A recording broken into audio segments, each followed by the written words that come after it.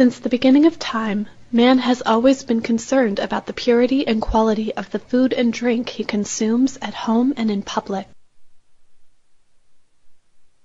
Throughout the years, many civilizations have created rules and regulations to standardize food production.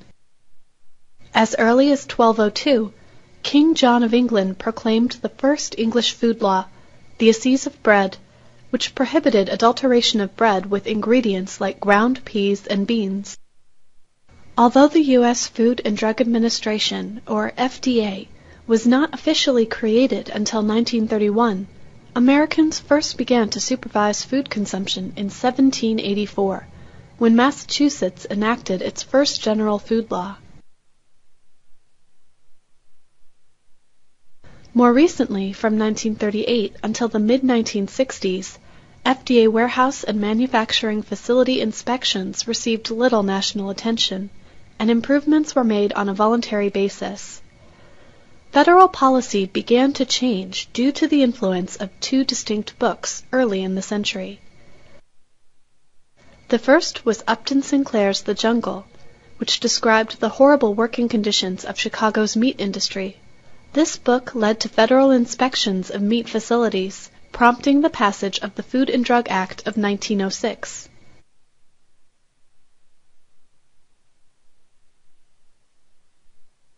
The second book was Rachel Carson's Silent Spring, which described the impact of DDT on the environment and its potential to contaminate the entire food supply chain. Carson is credited for starting the American environmental movement, and her writing continues to impact the agribusiness community.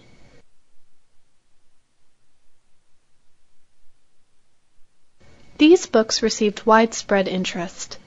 Consumers now wanted to know that their food was safe to eat, and they demanded action when companies failed to provide the right products in a clean environment.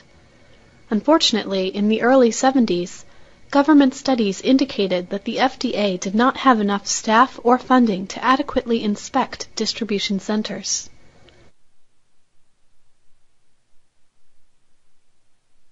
Then, in 1973, the business environment changed and the FDA prosecuted the CEO of a major food chain for uncorrected violations in a Baltimore distribution center.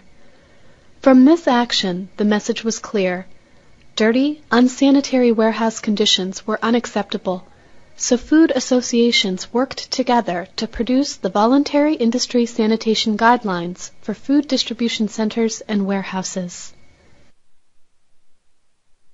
In addition to food sanitation, America wrestled with severe problems due to hazardous working conditions in the workplace. In the 1960s, over 1,400 people died each year in work-related incidents.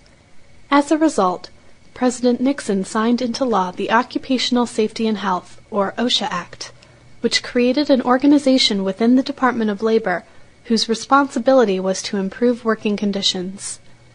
This new law empowered the federal government to conduct inspections and investigations, issue citations, and impose penalties.